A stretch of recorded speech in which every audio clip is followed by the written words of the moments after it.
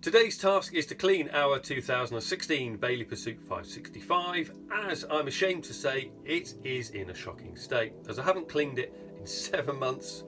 We've done 1,000 miles, visited 15 different sites, and if I took it to a dealer looking as it does now, we would not get the money for it that I need.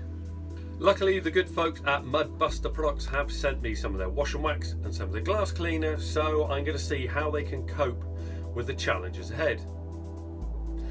It's very green, there are black spots, there are black streaks, and also the inserts on the trim have got mould in places, so I'll be seeing what I can do to tackle those. First thing to clean was the roof. Now, I'm not great with heights, even a ladder, and the last thing I wanted to do was try and operate a camera and a sponge.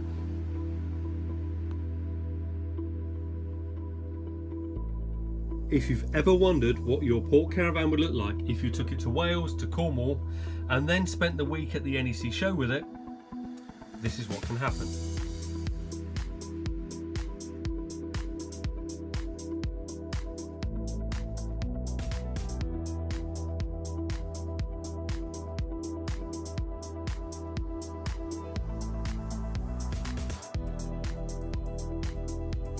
So we have the Mudbuster Caravan and Motorhome exterior and interior wash and wax.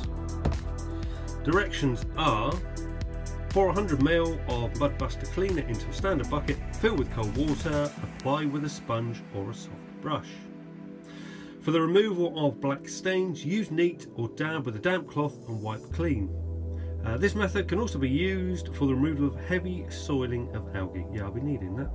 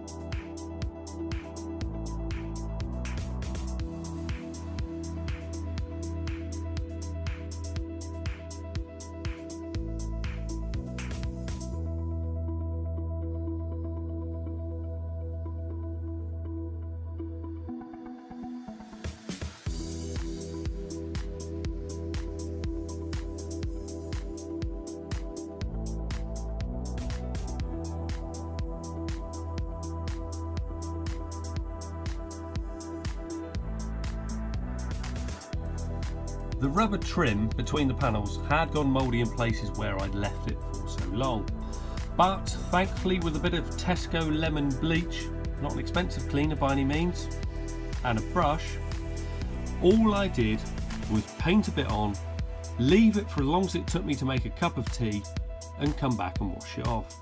All I would suggest you do is please try a small area on your caravan to make sure it works for you and it doesn't cause any damage. Maximum results, minimum effort.